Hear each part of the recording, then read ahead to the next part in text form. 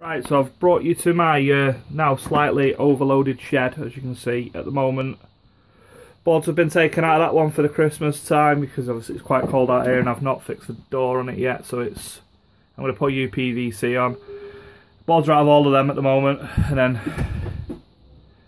I picked up this one, so it cost me nothing. Was broken when I got it. Clearly see it's no longer broken. I've currently got it in free play mode. What I've had to do with it though is really... So the problem with it was that little thing, if you can see it, which is a Barcrest green label power supply. Now you can't actually see on the video the power supply, but two of the fuse holders are off altogether. I've had to bypass them. So when they got older, these fuses, what seems to happen with them is when you tighten them up, there's only a thin piece of metal holding the top of the fuse holder to the bottom of the fuse holder. And what seems to happen is when you over tighten them, they basically snap. And the only way to fix them is to solder them back up. So I soldered up one, got it back together just about, tightened it. As I tightened it again, it snapped. So the only legitimate solution long term for it would be to remove the fuse holder, just get rid of it altogether.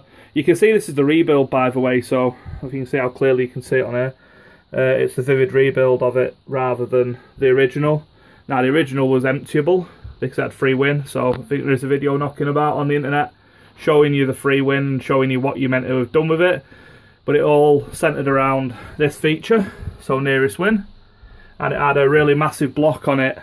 I seem to think it was at 50 quid was where the block was on the machine, but when they originally programmed it, they didn't realise that you could quite happily make the machine give you enough nudges to set up 150 quid, which was nice, and completely free. So you could, because it was over the block, just basically make the machine give you a win it didn't want to give you. It never registered the win and made the machine emptyable. Obviously, eventually the machine does get happy enough if you force it for long enough where it'll give you the 250, but that's basically the machine. So this is now running, although it's not in a position really where I'd let anybody else have it, purely because I have bypassed two fuse holders on it. So when I got it and turned it on originally, the machine wouldn't boot up at all. It just gives giving me a halt. So if you can see the lights underneath there are all green. When I got it, it wasn't all green. It was 4 solid greens, which are obviously coming from a battery. And it had the halt light. So I did a little bit of research online, had a little look around, I spoke to a couple of my mates, they said, oh, it might be faulty this, it might be faulty that. As it turns out, it wasn't faulty this or faulty that. It was just actually that the battery was totally flat and it had been off for so long. Now the person I did get it off did say it was just gathering dust in their house. They were pretty much at the verge of skipping it, so they were going to skip it.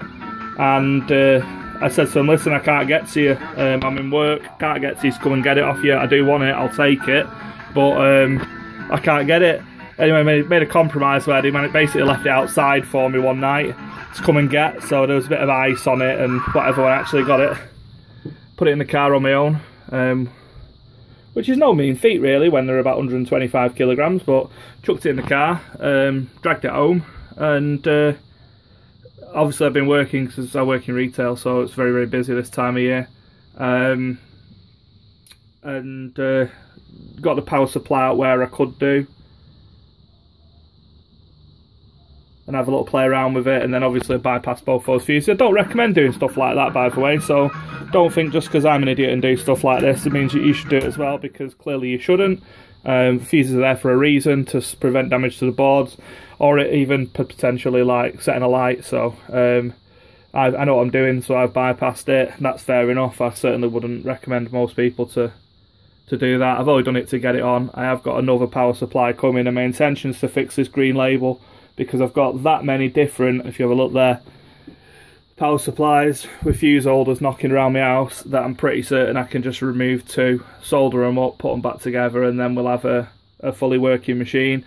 Obviously the mech's got to go to my mate Mark, and that's going to get going to get updated so it'll be fully working, and I don't know how long I'll keep it for. I personally don't find this machine absolutely amazing. I find it a little bit boring, although it's got stacks and stacks of features. It does have a few little things. You do have to see the future the same as the normal version did do, and it can be alright, but you know, it has got a very static block at 50 quid, and like I said, this will definitely be rechipped because it's Vivid. So although weirdly it's badged up BWB there, BWB at the top, and yet quite clearly on the bottom glass it clearly says Vivid. So that's where we are with it. Hopefully it'll be a bit of fun for a bit, but yeah, for me it's probably not a keeper. I have let Gold Strike go as well, so I sold that just before Christmas. Somebody bought that as a Christmas present. Again though, like, that was one of my favourites of all time, but the artwork at the bottom was a little bit damaged, so it wasn't perfect, and I'd rather have a £15 version than a 25 anyway. So if one of them pops up, I'll possibly get it cheap, I'll get it. But for the moment, really all I've got to do is sort of doors out on the front, because you can see they're still wooden ones, and you can see the brickwork in the middle. All that's going to come out, and there's going to go a UPVC door on it, or maybe UVC patio doors, which I think would be quite nice. And then hopefully I can leave all of these running and sort out the room and make it so they all fit in nicely over like the coming few months. But anyway, quick update. Hope you enjoyed looking at it. Not much gameplay, I know, but I have stuff to do. It's New Year's Day. Thanks a lot. Cheers.